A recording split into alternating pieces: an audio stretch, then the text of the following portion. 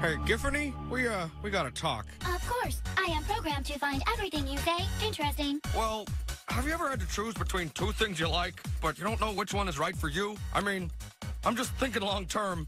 Maybe I should be with someone a little less beep boop.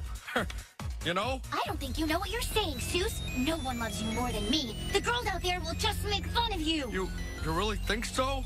I know so. Besides, we had a deal. You bought my game, you held my books, you're my boyfriend. Now sit down in that chair. I don't think I like the way you're acting. I won't let another girl take you away from me, Seuss. Giffany, calm down. You're mine, Seuss. Well, mine, beauty. pause. Whoa, that got intense. I'm sorry, Giffany.